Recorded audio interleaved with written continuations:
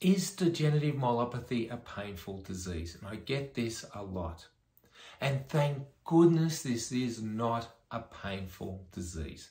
That's the only blessing about DM, is it is a non-painful disease, actually, as they can't feel the pain.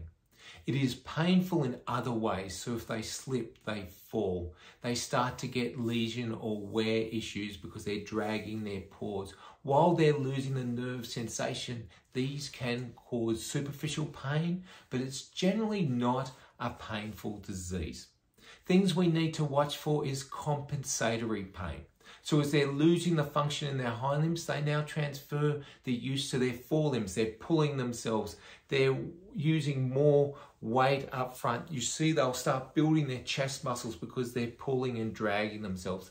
These are compensatory pain issues that we can take care of. But on a whole, people are concerned when they get a diagnosis of degenerative myelopathy that, oh, this is going to be a very painful disease for my beloved pet companion. And no, it's not. And as I said before, that's one of the blessings of this disease, that it is not a painful disease.